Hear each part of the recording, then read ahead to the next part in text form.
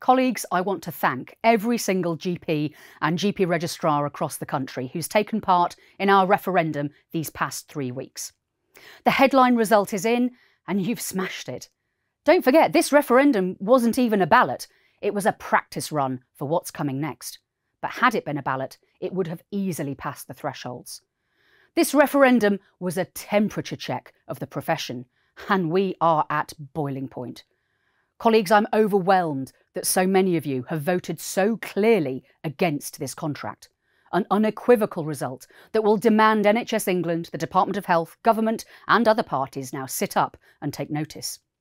We are one profession which speaks with one voice and says, enough, time's up.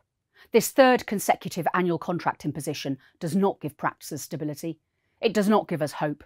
And this contract, which government are choosing to impose upon us, is not safe. Today, GPC England is meeting to decide the next steps we'll be taking as a profession, knowing you're standing right behind us.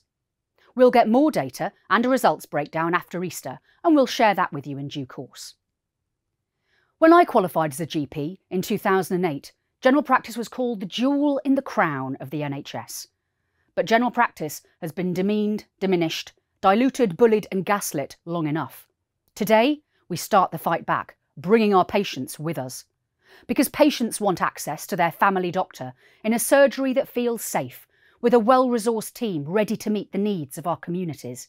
And that's what we want too. Because we're the bedrock upon which the rest of the NHS stands, with 400 million patient contacts a year, almost 1.4 million every single day. That's a lot of voters.